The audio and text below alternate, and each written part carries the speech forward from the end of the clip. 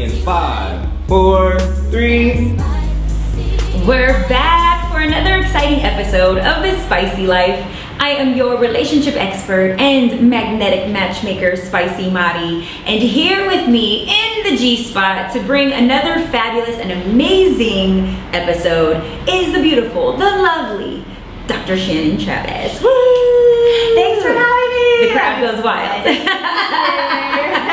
Okay, so as usual, I have to read her amazing bio to give you a little backstory on today's episode, because we're gonna dive into 5 signs that he is emotionally unavailable. And love all of your expertise, but I have to share with them what it is. So I'm gonna read your bio right now. Okay, so you can get nice and like bashful while I read out loud.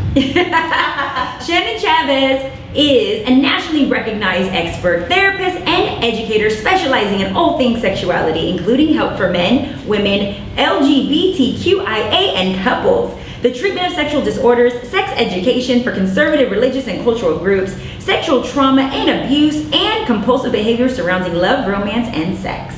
She's a licensed clinical psychologist in California and Arizona with a private practice in Beverly Hills, where she works with individuals and couples of all genders and orientations to address sexual concerns and build sexual awareness through therapy, coaching, and education. She also wrote a guide for clinicians on the treatment of love addiction through the use of attachment-oriented psychodynamic therapy, proving she has actually written the book on it. She earned her doctorate in clinical psychology and master's degree in psychology with an emphasis in marriage and family therapy from the Chicago School of Professional Psychology. She completed a 2-year postdoctoral fellowship at the Institute of Sexual Health in Beverly Hills, California, treating sex addiction, compulsivity, and sexual dysfunction. Woo! That's a mouthful. And mind you guys, I took a paragraph and a half out of her bio. Like it was long, but it was well deserved, because this woman knows her stuff, which is why I had to have her in for today's episode, because who better to talk about living a spicy life than this woman right here. So to warm you up, we're gonna start with you playing a little game. It's all right. It's a part of the spice breaker. Okay, so on this, what is this called? A dart chart.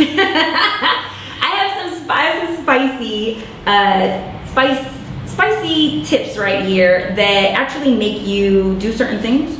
We're gonna get a little freaky. So whatever it lands on, boop, boop, boop, that's what you have to do for us to warm you up. Ready?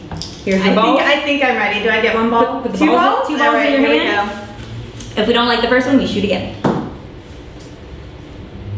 Okay, so you have to give me a 20-second massage. The other option, go again. I'm gonna gun for the massage.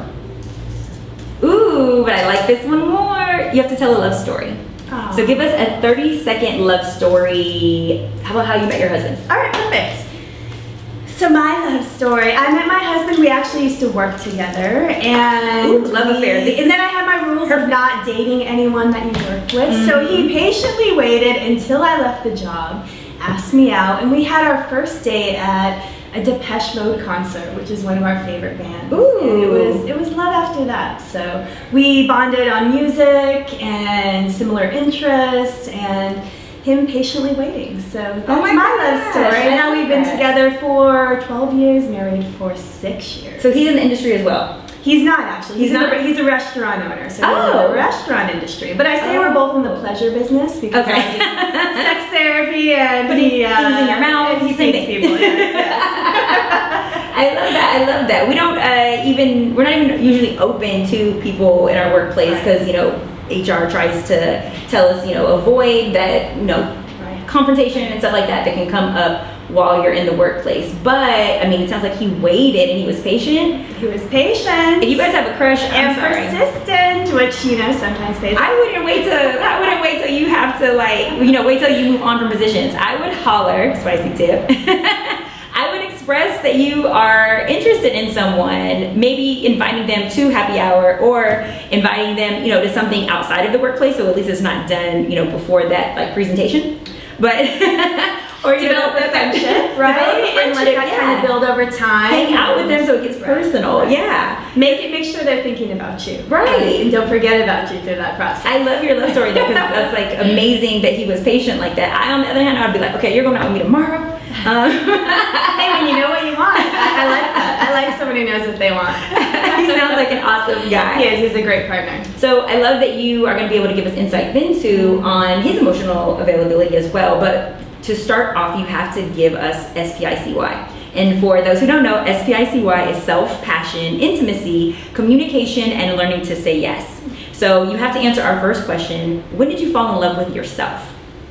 Ooh, you know what? That took a long time because I think we talk about self-love, but we don't practice self-love. And I think it was after starting my own business and I realized I had to wear so many hats. Yeah. And falling in love with myself was learning that you have to balance work and life, you have to take time off, you have to give yourself permission to take care of yourself, to make yourself happy. So I kind of fell in love with myself because I had to learn how to do that. And then also giving yourself the credit when you are running your own business and doing all of the work. You don't always get a boss or someone saying, hey, good job, or here's your review. So giving myself that feedback helped me appreciate what I was doing. So you fell in love with yourself when you started walking in your purpose? Yes. Exactly. Beautiful. Yes, I did. And so then that's my next question. How did you discover your life's passion? P is for passion. Yes, you know, well, becoming a sex therapist, everyone wanted to know, how did I get into this work? I was always curious about sex. So for me, I knew that this was something that made people feel uncomfortable, but I was always comfortable talking about it, even though I was a really shy kid, actually. I was the observer, so I would watch, I would see what everyone was up to, but I would listen to everyone's stories. So that got me into wanting to help people around sex, because I think sex is such an important part of our being, why we're here. We need connections, so I really wanted to develop a way to help people find that in their life. And you're doing a masterful job at that. You have to give us I for intimacy. What is your biggest turn on? And this is physical intimacy. Physical intimacy, I would say creativity. Oh, really? So when someone is creative, thinks outside of the box, especially when it comes to physical intimacy, because things can get boring, you can get in a routine, but someone who's creative. So if he like surprises you with something. Yes, I like surprises. Okay. I like surprises, you know, something different. Exactly. Novelty is important for desire in the long run. Absolutely. And then you have to give a C for communication. What is the biggest compliment that you've ever received from anyone? Biggest compliment? The best one. Probably someone complimenting my hard work. And ability to get through challenges. You know, I tend to think of myself as not very calm, but when people compliment you on that, you're like, oh, thank you for noticing that. Right. So I would say that's always a nice compliment when people appreciate that. Appreciate your hustle. Love it, love it. Okay, and the last one, this is for yes. Share a time when you conquered a fear. You were afraid of something and you were like, forget it, we're doing it. You know, it was probably moving out to California because I didn't know anyone out here, and I came out here and I completely changed the path of what I was working on in my career in order to really start this business. So there was a lot of fears because people were trying to talk me out of the work. Oh, really? Especially coming from the background that I did. Psychology was kind of taboo, and it wasn't really looked at as a career. You know, why would people don't go to therapy, especially in my culture. So for me, it was overcoming the fear of what, you know, people not supporting your work and really showing them that this was something that I was passionate about. So you had the courage and you were like, nope, forget it, I'm gonna do it anyway. And I did it anyways. Exactly. Even when no one's believing in you, you gotta do it anyways. Exactly. Okay, so on today's episode, we're gonna dive into it because this is something that comes up often in my work, on the show. When we have guests, it's always this, you know, sad and unfortunate truth about men sometimes being emotionally unavailable. Yes. But luckily we're at a time where we can speak on it and they can get the help that they need, and we're promoting that help even more. But I want you to go a little bit into how a man detaches from emotional intimacy during physical intimacy, right? Because it seems like they have no problem with the sexual part, but when it comes to the emotional part, there's a disconnect. Right. How do they turn it off? You know, for some it's a choice and for others it's not. And I'll talk about the choice first. So there may be a part of them that may decide that physical or emotional intimacy is too overwhelming. So by turning it off, they may disconnect during sex, they may focus on only their pleasures, so they're not really connecting with their partner's experience. So it's all about their personal gratification. And that's a choice because the connection that they may have with the person may be overwhelming, or for them there's this idea or expectation around if I do open up myself in that way that maybe the person gets too attached or I send the wrong message. So I think they do it by focusing on their own needs. By not being selfish. Right, and not that's a nice way of saying it, yes. Okay. And then for those that's not a choice, I want to talk about that because that's important too. So when it's not a choice, I say a lot of that comes from trauma. So early experiences, it could be trauma like neglect or early attachment experiences with parents where their needs were not met. So it's a survival, excuse me, a survival mechanism not to emotionally attach out of safety. You're protecting your own feelings by doing that. But is it something that you believe they can turn on, turn off when the right person comes along? They're telling themselves that that's when they're finally gonna do it and be, you know, emotionally available and commit and be all in. Is it something that they can just turn on for the right person, or is it something that they have to work through on their own and they shouldn't wait until they're in a relationship to try to practice that? I think you have to do a lot of the work because it may be conscious or it may be unconscious. You may be actually attracting people that are also emotionally unavailable or the same patterns in relationships in order to protect yourself. Yeah. So until you do that work, you get to come to terms with what this is all about. Yeah. Why are you doing that? Or is it really fulfilling you to be in these emotionally detached relationships? And what are you really getting out of it? I think there could be a lot that you're missing and not really realizing your full potential in a relationship. But it seems like men are functioning just fine without it though, without, you know, in their minds, although they may not be creating healthy relationships, they're not even aware or conscious of the fact that there's a disconnect or that there's something wrong. They don't see it maybe as something wrong. They just see it as us being, as women, you know, too emotional. Or they're hiding it really well. Yeah. Right? I think there's a lot of fear of what will people think of me? Will I be judged if I really tell them that this isn't fulfilling for me? Or there's just a social norm around it being okay. So there can sometimes be this trend of, oh yeah, it's fine to just sleep around and not detach or be detached because it's having fun, or it's normalized because of your age, or you know, we don't have to commit until later on. So there's a lot of these unspoken rules that I think normalizes that.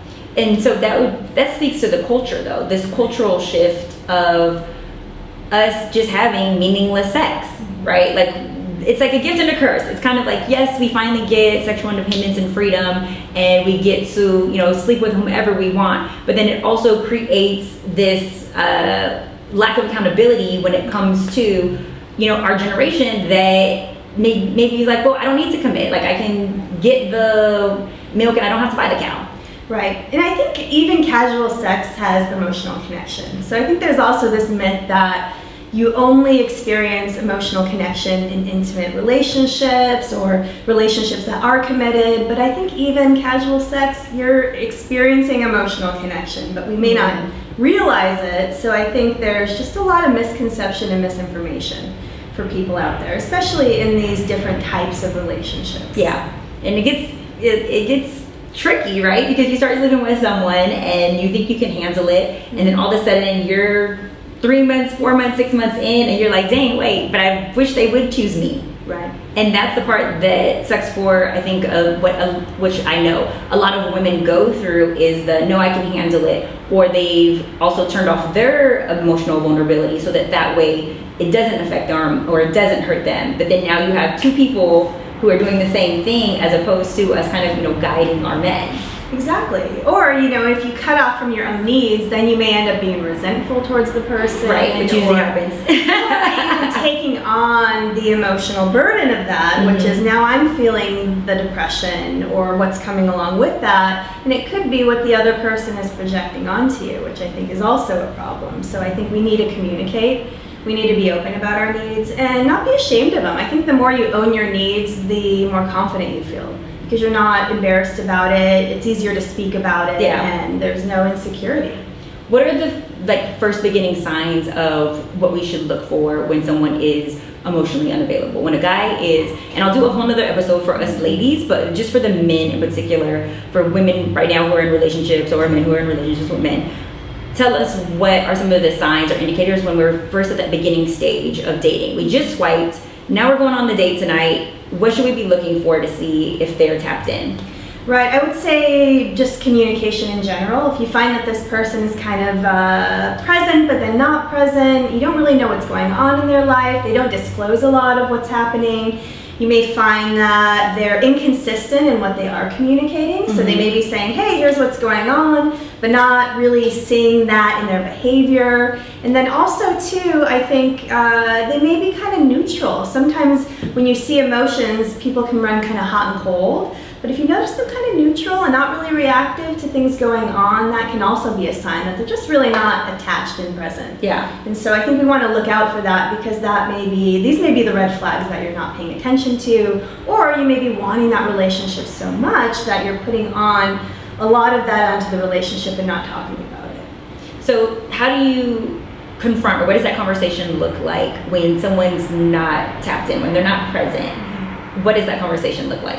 What's going on? I think real vulnerability and honesty to just say, what is going on? What are you looking for? I think we wait too long to really talk about values in a relationship, what we're looking for, what we want, and then we assume that that's going to happen at a point and that we'll kind of meet at the same place.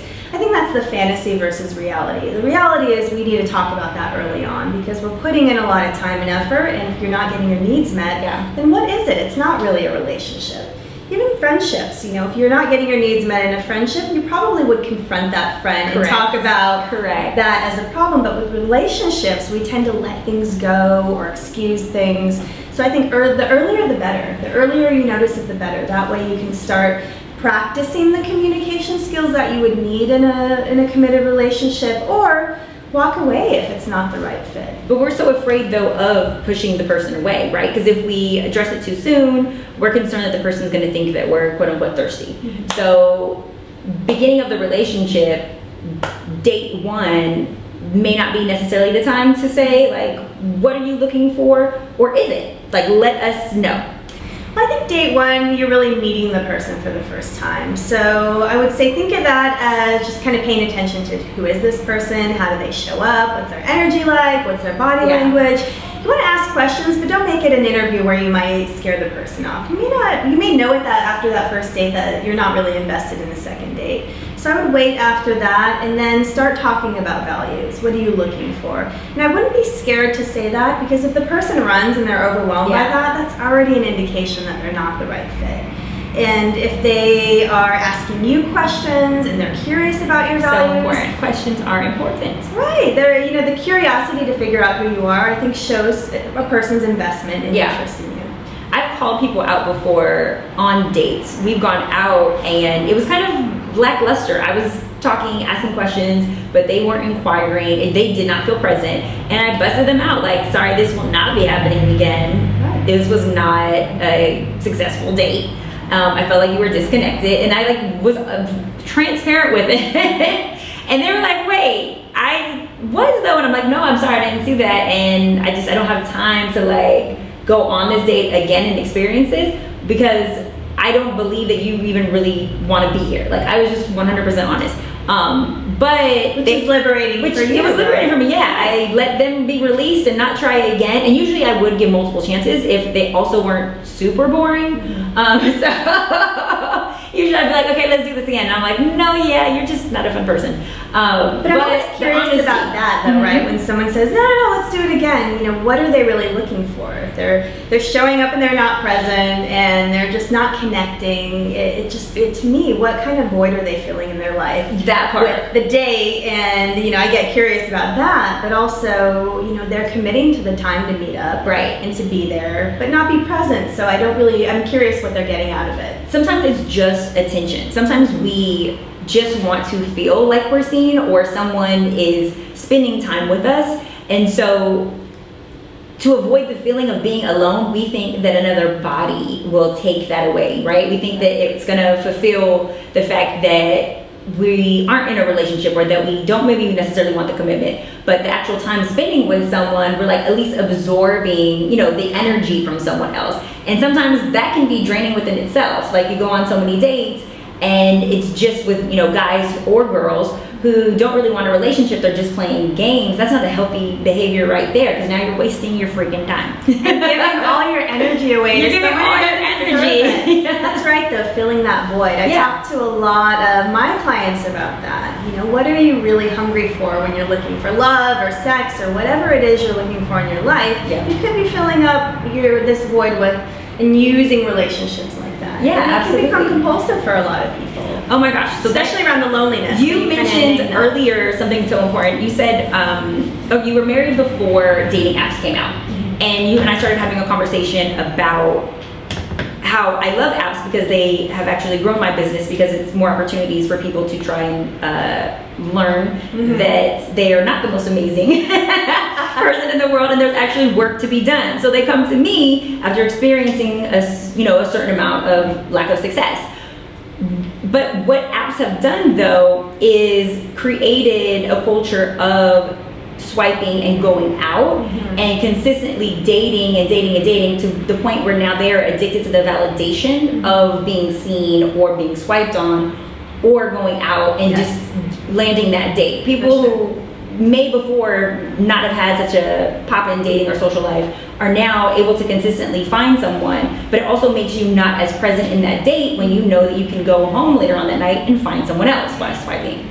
And it's fantasy driven. You're looking at a photo and determining whether or not you're compatible with the person, they're attractive, there's someone you want to hang out with. There's no real relational attachment or connection with this person. So I think of it as fantasy driven, because we may be focusing on certain qualities. We may look at something they wrote in their profile and connect with that, or they like to hike, I like to hike. And so we start developing all these ways that we're measuring our compatibility rather than actually meeting the person and sensing that from a date. So sometimes people get stuck on the dating apps. I see my clients doing that. We're texting for weeks or months actually. We have this great rapport, but they're not going out and meeting, and I encourage them to do that, but there's also a vulnerability there.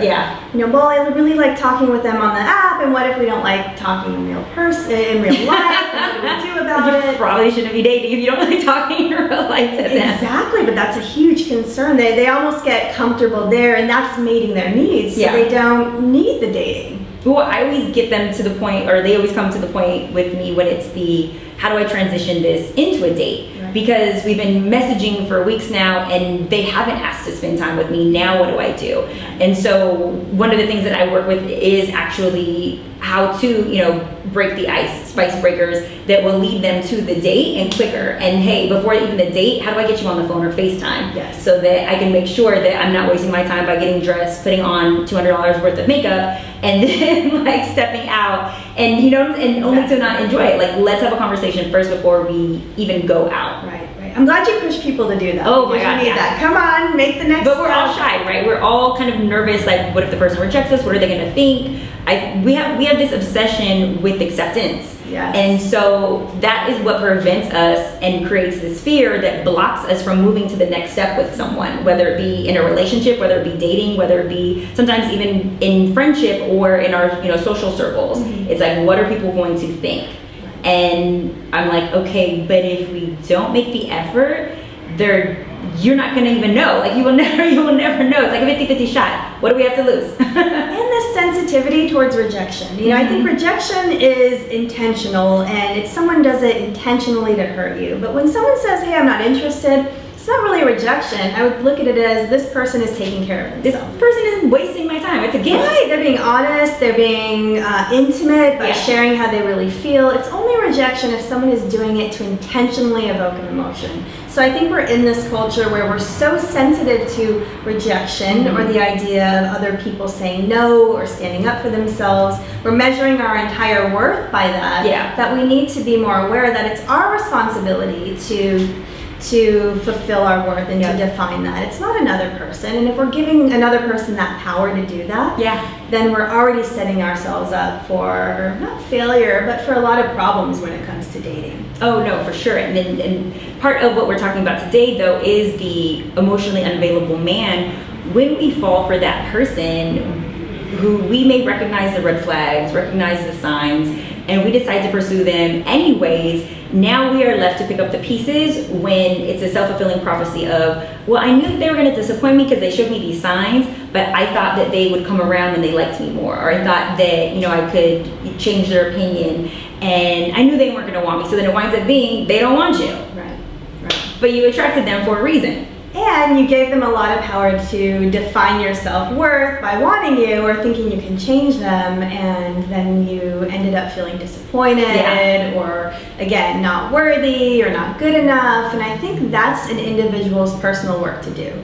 Because if that's kind of what you're doing with dating, then you're using your external environment to fulfill your needs rather than doing it on your own. And to me, that tells me there needs to be some work around your attachment wounds that may come from early parts of life, or really looking at patterns in your relationship. It could have come from a traumatic experience that you're just replaying that pattern, because patterns are familiar. So even if they're dysfunctional, they provide us with comfort. So we need to look at them and be able to say, all right, even though this is familiar, is it fulfilling my needs? Is this really good for me? Or do I need to work on this so that I'm not attracting the same thing over and over again? Well, I feel like there is a difference, though, in the amount of women and men who are getting proper mental health. Yes. And when it comes to us women, we're naturally we're reading books, we're inquiring, we're absorbing information. Especially when we get hurt, we're looking for outlets of how can we heal? How can we heal? When it comes to men, they're not constantly actively looking, how can I heal, right? Because oftentimes to even admit that you need healing means that you're hurting, and hurting for men isn't socially acceptable. Exactly. How can we encourage our men more?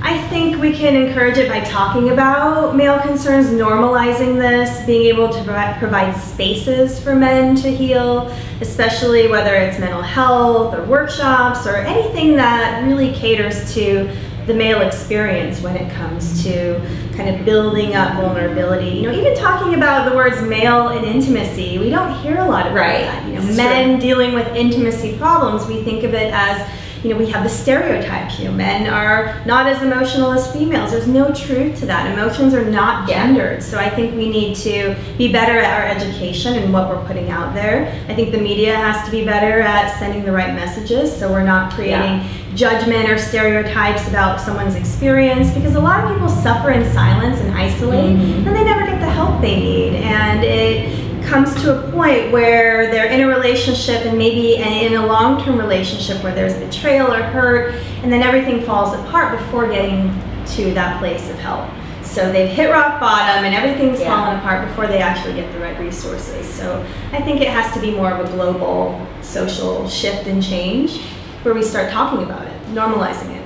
But you just said right now that what we're doing as a society is saying that women are more emotional and that men are. So we're replaying that message over and over. And then what happens when that message gets played over, we buy into it and we start behaving that way. We start accepting the differences between their behavior and their expressions. And we start being actually like approving, right? Because we're like, oh, well, you know, he's a guy, so that's how guys are, versus holding them accountable to actually like tap in. Exactly, those myths. And I think beliefs are really powerful. We can have all these thoughts in our minds, but when we create a belief, there's an emotion attached to it. So if we say all men are like this, you know, women are like that, it starts to be not only normalizing it, but that affects how we behave. That affects how we accept different behavior in our lives. And so I think we have to have better beliefs. What's some of the harm involved for a male? Speak to a male. What is some of the harm involved for a male who continuously sleeps around or has meaningless sex? Not all men have meaningless sex. However, for those that do, that this may be penetrating them and they need to be spoken to, the ones who continue having meaningless sex and aren't looking for a commitment, they just want the connection or the hookup, what's some of the harm that can happen to them personally? Well, if they do have some of that past wounding or trauma in their history, and they're continuing to fill this void, they could develop things like addiction, depression, more mental health concerns. So I think you want to think of the long-term effects of continuing to use sex as a way to cope And so if you're using sex in an unhealthy way, then obviously there's going to become a point where it's not even about physical gratification anymore. It becomes a need in order to function, in order to feel whole. And so for that, in the long term, you can develop a lot of other conditions, mental health conditions, even relational problems. So the earlier you address it, the better you can figure out a better path for yourself, especially in relationships. Because if it's affecting your romantic relationships, I imagine it's affecting your work relationships, family dynamics, friendships. You know, intimacy is intimacy. So I think you want to look at it from all angles and be able to address how it's affecting your life as a whole. Yeah, address the sex addiction. So we hear oftentimes, that's not real, he just likes to have a lot of sex. Can you speak on what sex addiction is and how to recognize the signs if you do have that? Because some men joke around and even say that they do have it and they don't really know what those symptoms look like. Yes, there's a lot of misconception about sex addiction. So it's not actually an addiction. In the field we call it out of control sexual behavior, and what that means is it functions like an anxiety disorder, or they're using sex in order to cope with some underlying issue. So why it's a problem is because it can continue to escalate, and the more you use sex to cope, what's happening is that you're going to continue to have this cycle of shame around sex. So even though you're using sex to feel better, once the sex is done, the cycle continues. So until you address that underlying piece, you're going to continue to use it in unhealthy ways. And so I think there's also a misconception of, if I like sex and I have a high drive, does that mean I'm a sex addict? No. People that have out of control behavior, that even though they're using sex, they may not be enjoying it. They may feel isolated. They're continuing to use it despite negative consequences. And so it's not really about sex or intimacy. It actually can feel very lonely, isolating, and I think for many people, it's about looking at how it's affecting every other area of your life. And for people, they may say, you know, my behavior is so out of control that I'm, you know, not going to work. I don't have any friends in my life. I have no social connection at all. So those are the things I look for when I'm assessing. Those are the extreme cases? Exactly. Okay. Exactly. And for those that have a high drive, that's normal. As long as you're using it in a consensual, healthy way, celebrate it. There's no norm as far as what's enough or too much. As long as you're practicing safe sex, healthy sex, then enjoy it. Enjoy being a sexual being. Speak to the high drive part, right? Yes. Because sometimes we may have a high drive, and this goes for men and women. Sometimes one of the people in the relationship, or when you're dating or in, you know, your partnership, one of you guys has a high drive and the other person doesn't.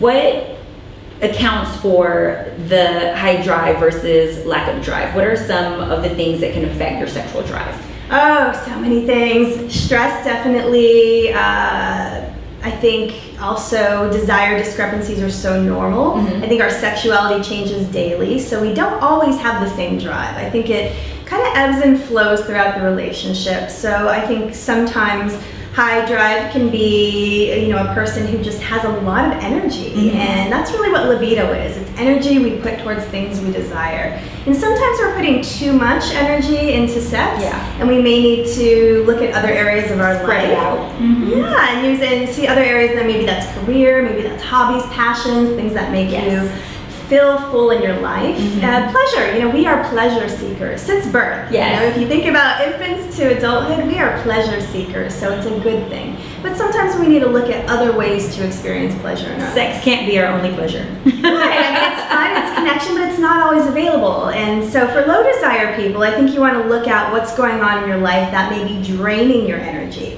And sometimes that can be relationships, sometimes that can be family, it can be things going on in your life, and it's not always one thing, so it's not one factor. So if I address my stress, I'm going to all of a sudden feel all this desire and be ready to have sex all the time. It's about really evaluating how everything is in balance, and learning to take care of yourself is at the core of it, for sure. Most people don't know how to take care of themselves, though. I feel like we have a lot of things that we tell women on what they should do to take care of themselves.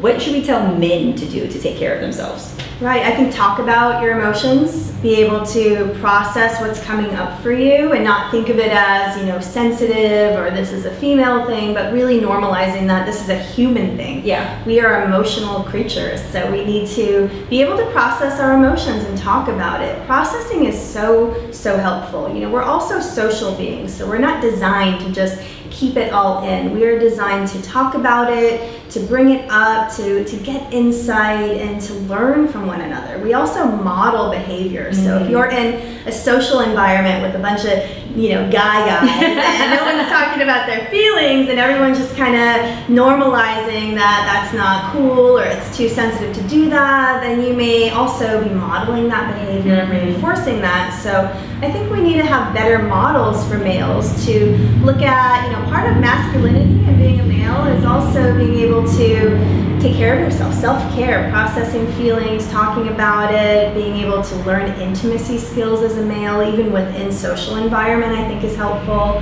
I want you to paint that for a lot of men. They think therapy is the only way, right? Some of them still aren't comfortable with therapy, but you just said social environments. So that means maybe bringing up or having conversations amongst your group of friends that may make you uncomfortable.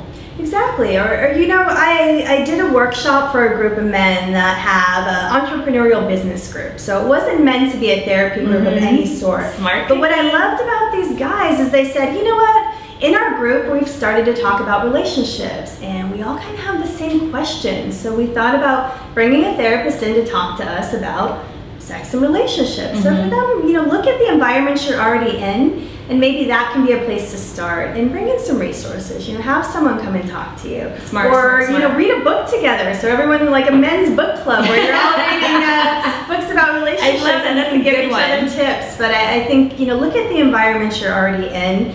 And don't be afraid to open up the conversation, because I think what will happen is you'll realize that we're all going through the same stuff. Yeah. And that it's not abnormal for any of us to say, hey, you know, I'm struggling with this in my relationship, or I'm feeling like I'm not able to connect with a partner the way I want. And that can really be, you know, you can do lifelong healing just through being able to bring it up and talk about it. Oh, I'm sure. But sometimes that fear gets in the way, or you know, you don't want it to turn into a fight, or we have a million excuses why we may not be having that conversation with the partner. As a woman, if you are in a relationship with an emotionally unavailable man, or you're dating someone who's emotionally unavailable, is there a way that, and I am answering my own question, I know that there is, but I want I want you to give us an example of a conversation that you may have with your husband, right? He's not meeting a need of yours. Maybe it's time. Maybe he hasn't been taking you on enough dates. He's working too much. You work full time too, so both of you guys are out here hustling. However, your emotional needs aren't being fulfilled. What does that conversation look like with the hubby? We'll use your personal... Yes, and I'm happy to talk about this, because I think we do so much of our learning and healing in our relationships, so we have to be realistic about our expectations. Our partners are not mind readers. They don't know how we're feeling and thinking. So our main goal in communication should be understanding. So if I'm talking to my husband about my needs, I have to communicate it in a way where I'm not just blaming him for the way that I'm feeling. That's not what you want to do. You want to help him understand how you're feeling and describe it, not with too much words too. We tend to over communicate when we're feeling you know, undervalued, or our needs aren't being met. And by that I mean we may be telling this narrative with all these details, and our poor partners are saying, wait, what is she upset about? Oh my gosh. What did I do? This is a spicy tip right here. I love this. Yeah, so you we know, don't need to over-explain. Yeah, be concise and direct. I'm feeling like this, and this is what I need. Here's how I think we can address this. Also give a solution. You don't want to dump out all this stuff and then say, hey honey, what should you do about it? You know, it's about a collaboration. This is what I want to see happen. Like, exactly, you're working on the same team. Yeah, you know, work together and figure it out. So yeah, be concise, be direct. Don't use so many words that your partner doesn't know what you're talking about. You know, strive for understanding, and also be creative about solutions. So we may have a fantasy of what the solution is. My solution is he drops everything. And we're going with, you know, romantic date, but I think be realistic. Look at, you know, be considerate and compassionate about where they're coming from as well. So I think you want to, think about that beforehand. And also you want to set time aside for that communication. Yes. You don't want to do it, at the end of the night when you're both exhausted. You don't want to do it when they're in the middle of something and they can't give you your full attention. I like to schedule time, and it doesn't have to be, right here at this time we're talking, but you may say, hey honey, can we, talk for 20 minutes at the end of the night about something that's been on my mind. So I like time limits with communication, because what we don't want to do is say, we need to talk. How much of a trigger is that in a relationship? What do we need to talk about? And you may say, hey, I have something on my mind and I'd like to talk to you for a few minutes and see what your thoughts are. So that way you already know what the frame is for that communication, and it's not triggering for both of you.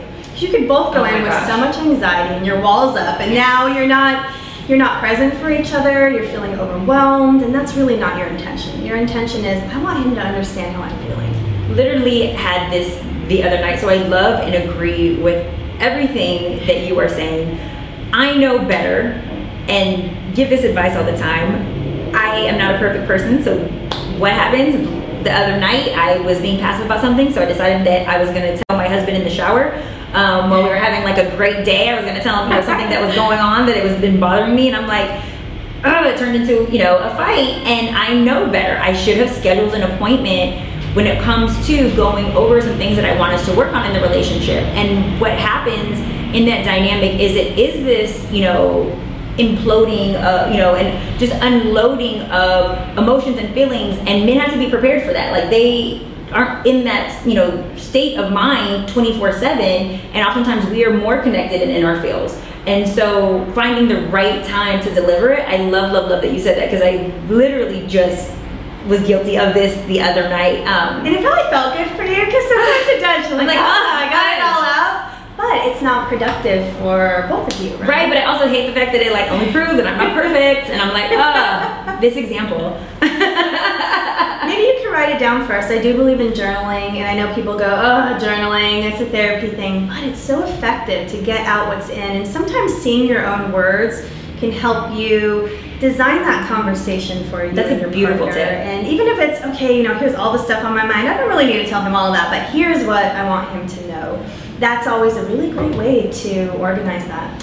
One of the spicy tips that I tell my clients as well is to do a spicy tip jar. You don't always get to complain. Like, sorry, you guys gotta work through this. Just because you have 50 million things that you want to talk about doesn't mean that it's always the best timing, right? Because you still want to enjoy the relationship as well. Sure. So if you just put one of those tips in the jar every week of, hey, this may be something that I would like us to work on, but you don't get to just put the negative thing in the jar. You have to follow it up with the positive. Mm-hmm. I love this about you. I would like us to do this, but it's also coming with something positive while you're delivering something negative. So when they reach for that jar, or it's time, to go in that jar, it's not just a jar full of 50 things that you want each other to work on. Actually, you said something good too, the positive too. Yeah. Because I find that a lot of the couples I work with do that. They're only talking about the things that need work, need change, but I always try to encourage them to think about, what are you doing well? What's going well? What are the things that you're enjoying? Yeah. What are the things that you're proud of that you've really improved over time by talking about it? And so we need feedback. Even in sex, we need feedback. What are you enjoying? What am I doing well? Give me a report card of what's going really well with sex. When should you give feedback on sexual pleasure or displeasure? Is it while you're having sex and you're guiding their body, or is it after sex?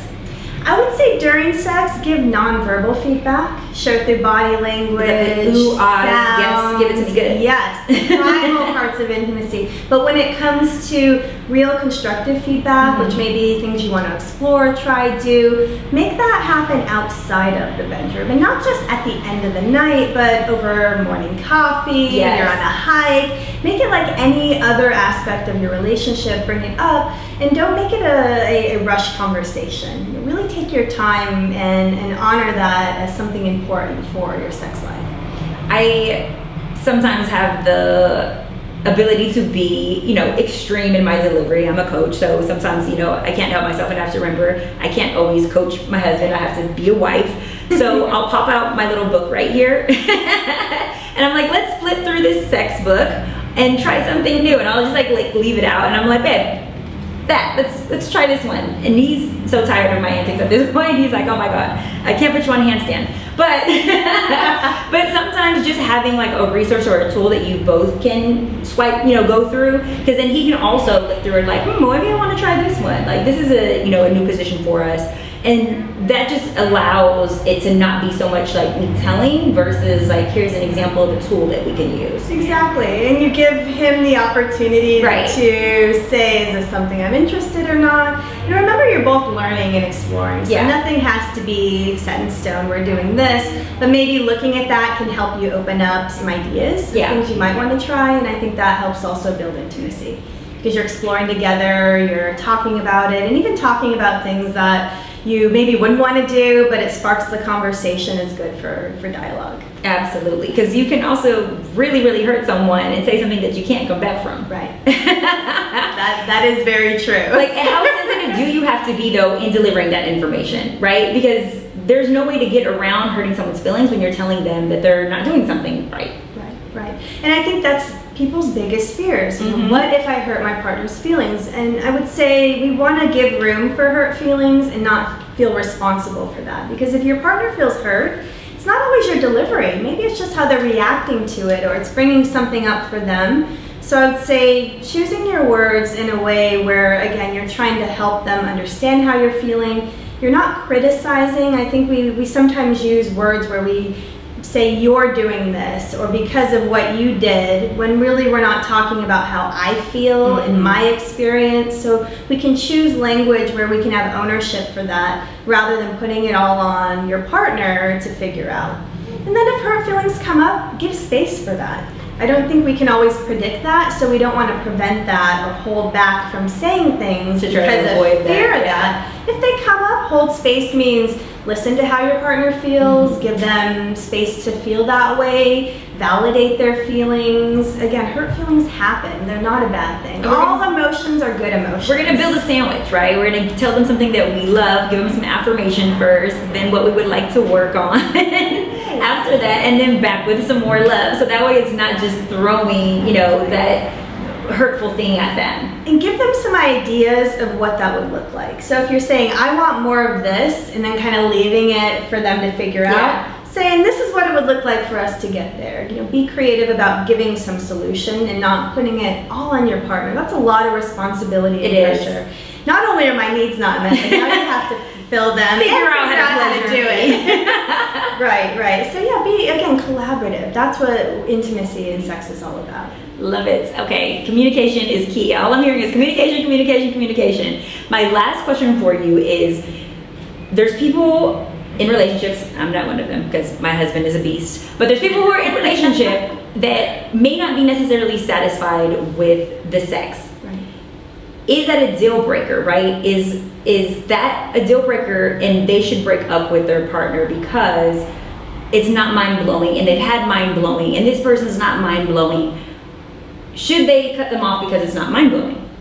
I would say no, because sex can improve over time, but look at what the issue is, because it can be a personality issue where it may be a deal breaker. For example, if the person is just focusing on their needs, they're not open to learning about what you want, and it's about personality differences that are what I would call kind of perpetual problems. They're not really going to change in the relationship. They're rigid in the bed too. Right, they don't see any problem, they're not willing to work on it. But I would say sex is a continual learning process. We can always get better at it. And if there's a willingness to learn and be open to figuring out how to improve it, that can be a really great asset to this relationship. So I would say look at that and really examine why it's not good. Sometimes our expectations are unrealistic, right? I want mind-blowing sex the first time I had it with this person because I'm really into them, and it's just not okay. We have to be realistic and focus not on goals around sex, but more about the connection. Have fun. If you're not having fun and enjoying it, then it's not even worth going through all of that in order to have a sexual relationship. You really need to have fun and look at what are my priorities around even having a sexual relationship with a partner. What am I looking for? If you can't answer that, then that needs to be your work before going into a partnership. Because sometimes we have these expectations or this, anticipation. We've been waiting, we're very sexually attracted to them, and then the build up, and then when it happens, it's like, oh, like anxiety may have kicked in, and maybe it wasn't as great. There's a multitude of reasons. But what about the sexual attraction component? What if you have a great candidate, but you don't want to rip their clothes off? I hear this all the time. Shout out to Love is Blind. Which I'm like, every single person doesn't have to be, when you see them, oh, I want to rip their clothes off. Like sometimes different forms of attraction. Yes. Exactly. That can build over time, and I think that intimacy can help improve that. But I think if you're not feeling any attraction, look at what that relationship is about for you.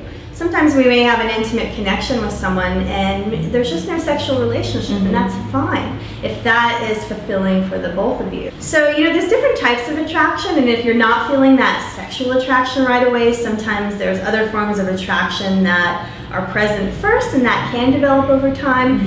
And sometimes we do have types, and that's what we're used to in relationships. And we can expand that and sometimes grow that, and sometimes not. It really depends on where you're at and the own evolution you've been doing in your relationships to kind of learn about yourself and what you want. But if it's just not there, it sometimes isn't going to be there. But you really have to do the work to figure out why that is. I've met couples where that's been the case. Everything else we connect with, but with sex we don't. But when it comes to sex, they're not willing to do that work because everything else works so well. When it comes to sex and it's not great, we feel, why should we have to put so much work there when everything else works? They think that it should just be like natural, right? Organic, and sometimes it's not. I would say every sexual relationship, even if your husband's a beast, needs to have some work. But I say that though, having guided and told him like, I like this, I like that. I mean, he naturally he was good. But now it's great because we both have taken feedback. Like I seriously started off having like pretty girl sex with him, where it was like I didn't have to work as hard, and I wasn't as creative. And like he actually made me write on occasion, but he was open to feedback as well. Right. And he actually made me really, really good at writing. I thought I could write.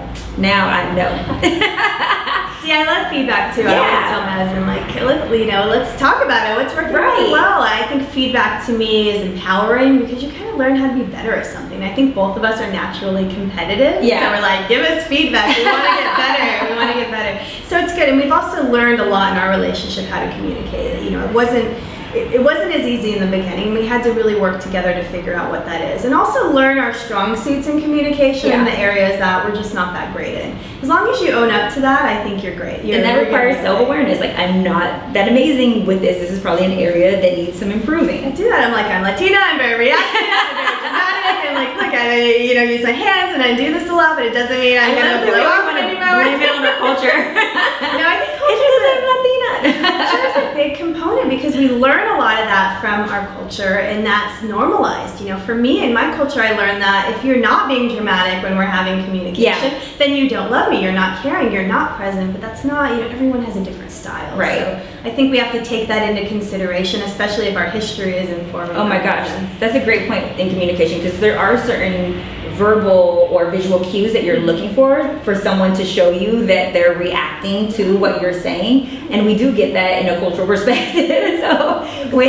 so when you don't see those cues, you're like, wait, you don't care about me because you can throw your arms in the air. My husband is South Asian, he's Pakistani, and that is not their culture. Oh, they're more reserved. You're like, wait, are you even paying attention to me over here? He's like, yeah, I'm looking at you, be very passionate right now. Like, I'm waiting till it cools down. How long has it been? Okay, so we're going to cool down right now, even though it's been very, very spicy. But I want to remind you guys that if you are someone who is maybe dating someone who's emotionally unavailable, or you're a guy that's struggling with being emotionally available, physical connection, emotional discomfort, if you're a closed book, if you are maybe negligent to your partner, and maybe some fears around loyalty even, right? Because that's a big one. Plays a part too in someone being emotionally unavailable. Please, please, please, like, create this community that Shannon said. Talk to your partner, talk to friends. We're available for you guys as well. We want you to be just as comfortable with yourself and equally yoked, and be able to provide for your partner the emotional needs that they need, but also take care of yourself as well. So we're gonna end with the show, you giving us the naked truth. If you could have any superpower in the world, what would it be? Any superpower in the world, I would want to fly. Oh my God, I love that one too. Because I think I just want to see everything, you know, there's so much in the world to see. Well, you're already flying now. Yeah. Okay, if you could go back in time, if you could travel to any period in your life and relive it, what day, what incident would you travel back to? I would probably travel back to, you know, childhood actually, because there was so much that I think I took for granted. I grew up in the 80s, best decade ever, I have to say. I would kind of go back and, you know, just, you know, I think childhood play, just remembering what it was like to have the freedom to just be and enjoy life before all the responsibility. I love that. I do miss my childhood sometimes, but then I'm like, oh no. I mean, you said go back just for a visit, right? I'm like, just for the day, and I'm like, my mom would snatch me up making you do the dishes so quick. Okay, and then last one, if you could swap bodies with anyone for the day and live their life just for the day, who would you swap bodies with? Ooh, probably my husband, actually. No, I love that. I'd love to get in his body and just, you know, just a see male what it's body, like to be him. Yeah, exactly. Oh, I love that. Shout out to the fellas. Look, she would hop in your bodies and see what it's like. See like a male body. Exactly. Yeah, see how people are receptive to you, what the reaction is. That would be a great social experiment. I would love that. Ooh. That would be a good Love is TV Blind. show. Here's coming. It's coming. It's coming. Love is Blind in a different body. Right. Take it to a whole new level. Okay, Dr. Shannon, you have to let us know where they can find you. Give us your social, your website, everything. Good. So my website is drshannonchavez.com, and I'm on all social media at Dr. Shannon Chavez. And you guys can always play with my Twitter or stroke my Instagram at SpicyMadi. Go to thespicylife.com. Make sure that you click and subscribe, share this episode, help our fellas out. And there you guys have it. You have just been spiced.